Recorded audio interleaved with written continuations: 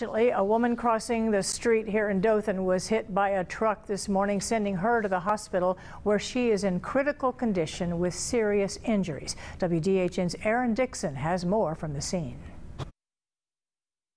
The accident occurred early this morning at the intersection of Oak Street and Powell Street behind me, as it remains under investigation, with one person remaining in critical condition.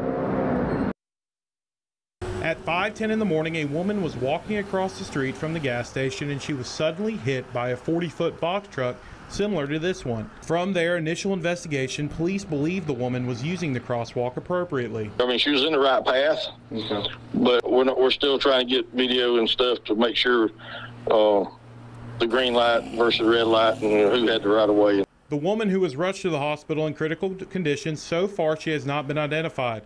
This is an area where homeless people are known to frequently cross the street. Police were investigating whether the driver of the truck or the woman might have been impaired, but they don't think that's likely, and they don't believe the lighting was a factor. There's quite a bit of light right there in that intersection, just from the gas station and the street lights. While Dothan has seen its share of pedestrian accidents along the busy circle, one at this intersection is uncommon.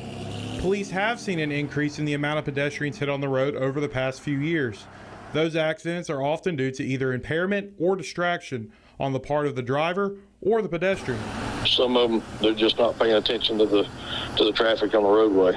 Nobody has been charged at this time, and police say charges are unlikely. Dothan police is still trying to get in contact with the next of kin of the pedestrian who was hit in the accident this morning.